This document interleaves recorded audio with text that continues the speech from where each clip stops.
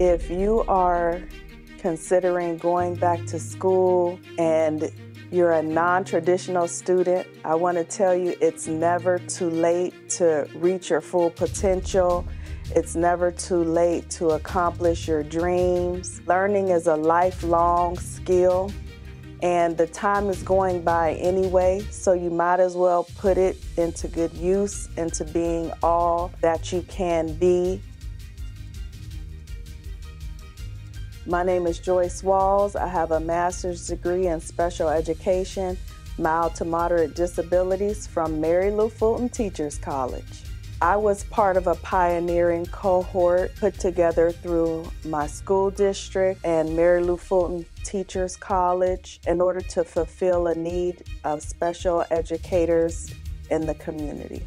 I was particularly drawn to this program because it doesn't fully take place online. The professors have created a curriculum that includes in-person with online schooling that allows them to support us in whatever way we need in order to be successful in the program.